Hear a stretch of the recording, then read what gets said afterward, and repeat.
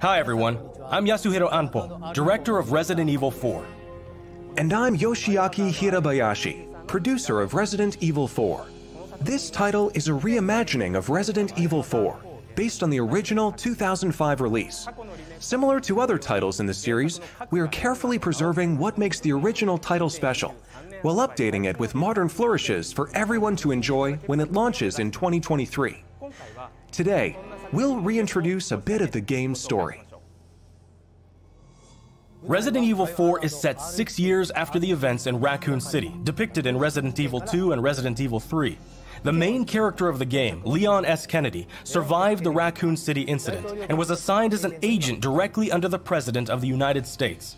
Leon is dispatched to a quiet village in Europe as part of a mission to rescue the kidnapped daughter of the President. You might notice Leon is much more mature and fearless due to his past experiences. The Ganado, the main enemies of this game, wait for him. The experience of being attacked by hordes of crazed Ganado is truly an iconic moment from Resident Evil.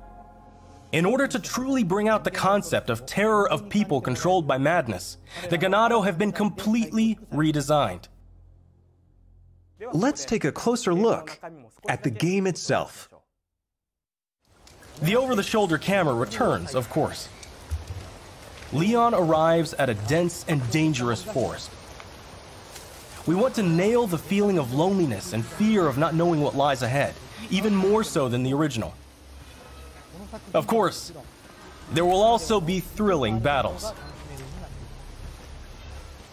People that played the recent Resident Evil 2 and Resident Evil 3 should find this familiar. Look forward to future announcements, where we'll have more information on the game. Resident Evil 4 is being developed for PlayStation 5, Xbox Series X, Series S, and PC. The release date will be March 24th, 2023. We are aiming to create a Resident Evil 4 that everyone can enjoy, so please look forward to it. Thank you. Thank you so much.